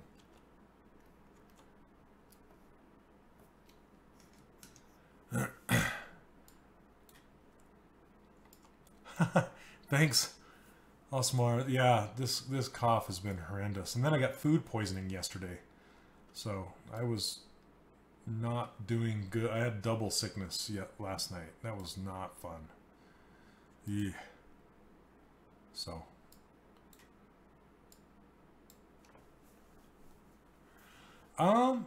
you know, you can render high resolution stuff inside of Toolbag. So it just can't handle as high of models. It'll handle pretty high models, and you can do poly paint. It just takes a little bit of a setup. Like you have to set up the materials to view vertex coloring and then assign those materials. It will render high resolution stuff, and it will look really nice. So do you need Keyshot? You know, yeah, Keyshot is for like high resolution marketing shots. It depends on what you want to do with it, you know. But you can buy Keyshot through the Pixelogic website. So you want to get Keyshot for ZBrush. Don't go buy the Keyshot that's a standalone, because that is a whole different thing. That's like a professional industry rendering software that's like $3,000. You know, you want to get the one that's just for ZBrush to render your characters out.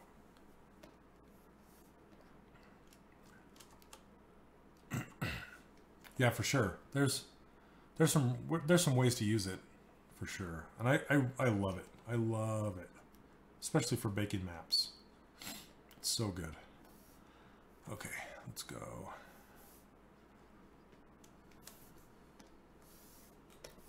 Make one of these teeth.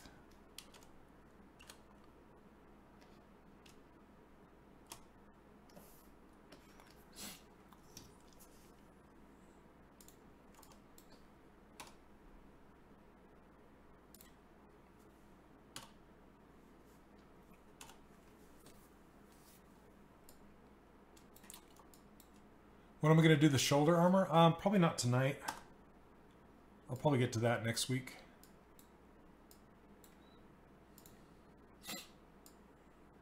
I'm just going to make these teeth really quick.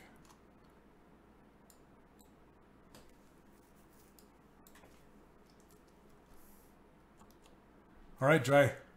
Thanks for dropping by, man. Yeah, I'm going to be done here in about 10 minutes.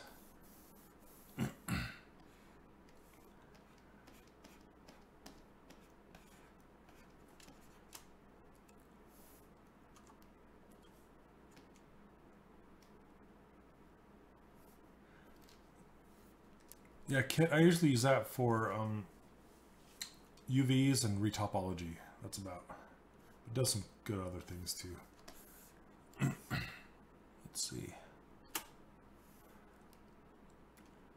Clip it.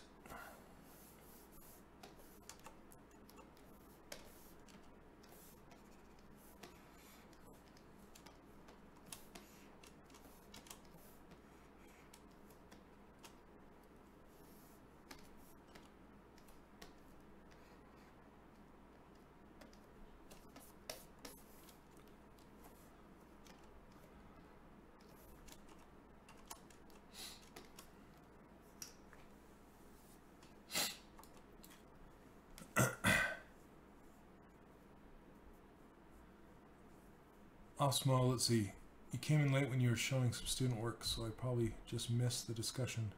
When are you going to open up your character course again? Rough estimate. Thanks for asking. I'm going to be opening it up sometime in the middle of this month. So I'll be watching for that. Yeah, I'll be... I want to do... There's one more lesson that I wanted to add pretty shortly. And as soon as I get that up, I'll open it up for enrollment again. But make sure you get on that newsletter and you'll be notified when it opens. I'm excited to get some new students for the new year. Be fun.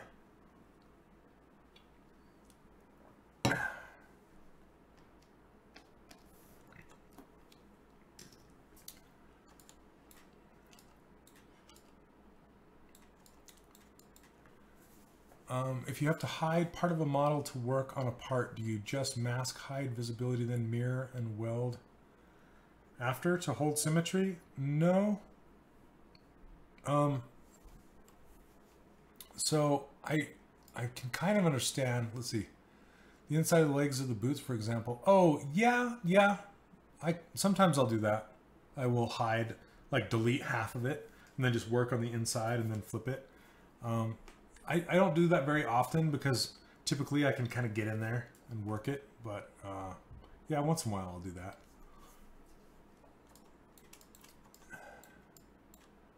From the Marvel that hunts out. Yeah, like the what's that guy's name? The Hunter. I forgot about that guy. Okay. I'm going to use the loops that it has.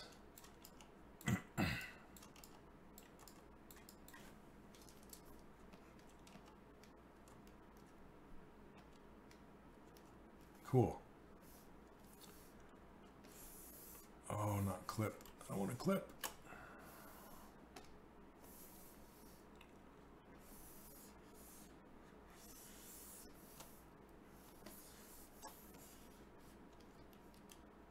Craven the Hunter. Craven. That's right.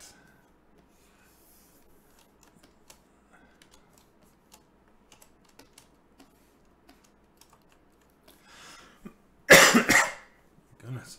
Oh.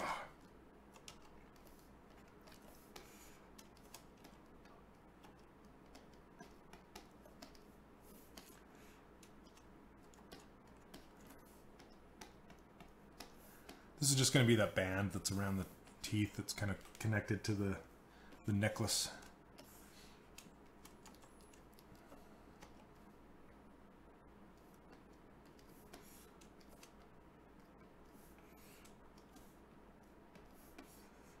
Okay. Craven the Hunter. Extrude. Polygroup all.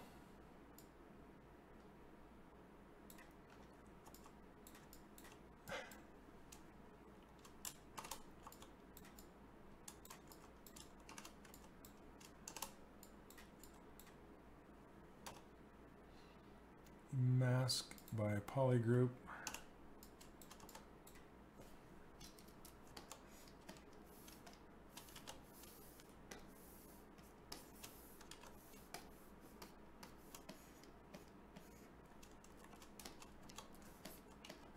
All right, and eventually I'll, color these properly, but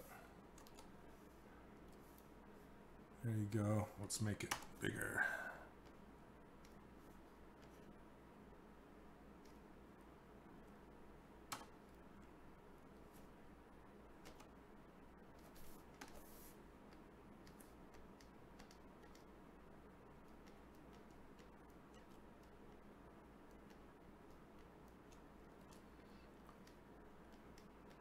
Okay.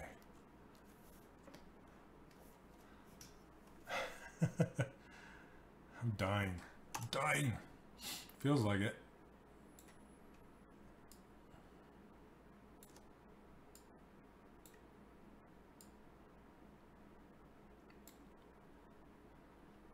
Those might be hooking a little too much now. Let's smooth that down a little bit. There we go. Looks more like a tooth or a claw or something.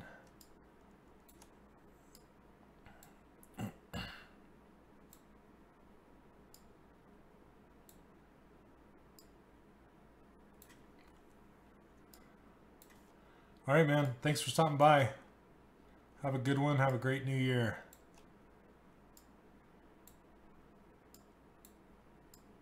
See you next time, hopefully.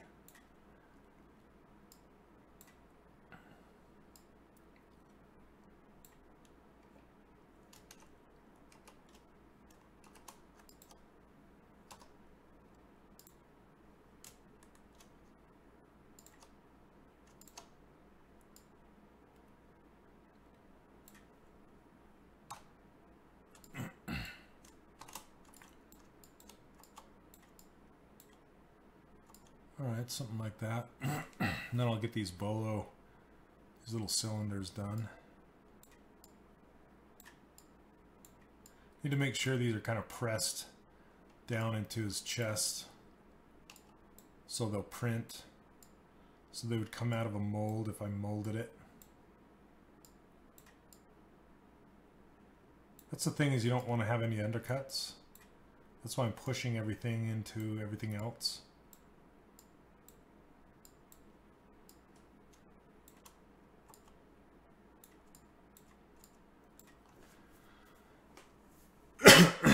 All right. Details. Details, details. Next week we should be able to get this this bullet thing going on. I might do it off camera, we'll see. So I can start getting into that dinosaur, start modeling that dinosaur. I'm pretty anxious to get that going. And then I want to Z-model these weapons. So that'll be fun, doing the pistol and this rifle. So maybe I'll finish up the detail offline so it's not so boring. Okay, I won't do the shoulders off camera. You can go watch a previous episode and see how I did these wrist guards. I'll do those exactly the same. I'll do the shoulder exactly the same. I think it's in episode 3 or something like that. So you can check that out. Yeah, it's all. So all of these are on YouTube. So if you go type Shane Olson on YouTube, Shane Olson ZBrush, you'll find my past streams, and you can see all of how I've worked on this guy. So, and you can see me how I made those wrist guards. Anyway, thanks everybody for watching. Thanks for stopping by. Sorry I had a cold and I was coughing into the microphone. I really apologize for that. But I didn't want you guys to miss out, so this is the 10th one for this model, is it? It could be. I think the Pirate Girl took me 12, but those were 3-hour streams, and I've dropped down to 2-hour streams, so we'll see how that goes. But anyway, yeah, thanks guys. Thank you Pixelogic for letting me do this. It's been extremely fun. I love streaming, and you should check out all the other streamers on here. They're getting a lot of new guys on here, like Michael Thompson and like Tomas Whittleback. I think he was on yesterday. I think Ashley's on tomorrow. Check her out. Yeah, some super good streamers. Give them your love. Follow Pixelogic, and you'll be notified when they come on live, and check them out. And I even think some of the Pixelogic guys are on, like Solomon is doing some. Paul Gabriel does Ask, or Did You Know? Something like that. And I think there's a trial, a ZBrush trial down below here if you want to try ZBrush out. And if you want to learn more about ZBrush, you can go to Ask ZBrush or the Z Classrooms. And like I said, I give away my free user interface and my brushes and my ruler file. So if you are interested in that, you can go over to 3dcharacterworkshop.com and grab that for free. And I also do some free training. You can check that out. And you will be put on my newsletter, and that is for my online workshop. I do an online workshop that I think I have over 300 students now on that thing. So I would love to have more and see you guys in there. So anyway, thank you so much for dropping by and hanging out with me tonight. And I hope to see you next week. We'll get this guy wrapped up and start getting on that dinosaur. So thanks, guys. Have a good one. And take care. Happy New Year. I got to find out how to turn this off. All right. See you guys.